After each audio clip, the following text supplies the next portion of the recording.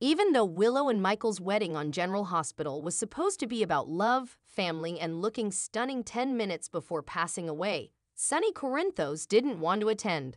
Unfortunately, Nina has made the decision to ruin Carly's Willow and Michael's big day by dialing Martin and maybe causing the SEC to detain Carly for her and Drew's insider trading. There will be sadness among Willow, Caitlin McMullen, Michael, Chad Duell, Wiley, who won't understand what's happening, and Carly Laura Wright. But Sonny, Maurice Benard, will always be the star of the show. Will he be able to forgive her for what she did to his previous flame?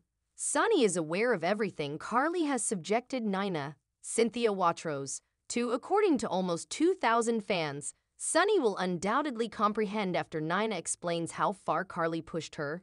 10% anticipate Carly's huffing and puffing won't be able to separate him from Nina. 25% of General Hospital fans think Sonny will eventually forgive Nina, but it won't happen right away. It will require a lot of time and soap. Sonny understands how humiliating it is to get arrested, so he will have more compassion for Carly for having to go through this. Being detained for something you didn't do is one thing. You may yell with self-righteousness there. The cruel nature of law enforcement is demonstrated by the fact that you were arrested for something you didn't commit. 65% of the GH viewers are reminded that Carly is the mother of some of Sonny's children.